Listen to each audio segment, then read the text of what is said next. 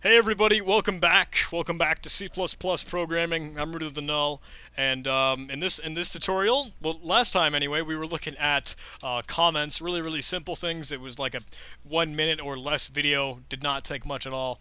But now we're gonna move on. I'm gonna go ahead and create a new file. I'm gonna save mine as 05input.cpp, and now you can see that exists in my folder. Okay. You know how to start a simple C++ program. It takes the pound symbol include IOStream. We're going to use the namespace standard. Don't forget your semicolon, I almost did there. And then we'll go ahead and create our integer function, our main function, have our code block, and we're good to go, ready to program. Now, if we were to take input, let's think about this for a little bit. We know because of our IOStream and because of the standard namespace, we can use cout to display text. And I'll return 0 over here just so we don't forget. I think I keep doing that. It's not a big deal, but I mean it's good practice. So try to return 0 all the time you can. And yeah, let's actually just let's go C++ to compile 05 input. Now we've got our a.out, and we can say, yeah, we can display text. Really easy with the cout or cout command, with the operators sending the less than symbol. But what if we wanted to take in input? Well, there's got to be some way we can do that. If we input something, obviously, we might want to store what it is that we've inputted. We want to keep track of that. We want to know what they inputted after all. So we need a variable to keep track of that. I'll just say int.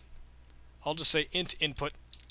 And I'm going to declare that. It's not being defined yet, but we want to use this variable. Now we can say, okay, cout, please enter a number. Actually, let's say integer. Please enter an integer.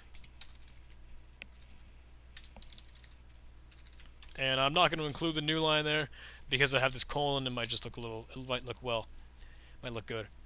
Okay. Now that we've got this done, now we actually need to input. We need to be able to grab what it is the user types into the program.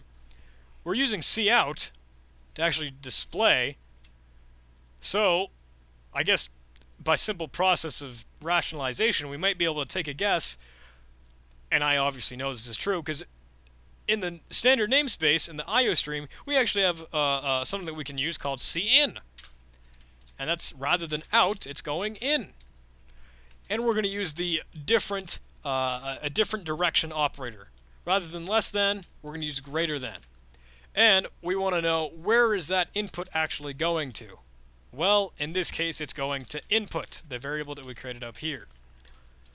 So now, once we've actually inputted that, that's going to wait once we hit the enter key. We can say, okay, it looks like you entered input. And like, yeah, cool, you did that, way to go. And just end the line there. Pretty simple, pretty simple thing. But let's see if that'll work for us. I'll get over my terminal, compile this. I'll actually I'm going to use two and symbols in bash so I can just go ahead and run the code all at once. Please enter an integer. Alright, 45. Looks like you entered 45. Awesome, that works just fine for us.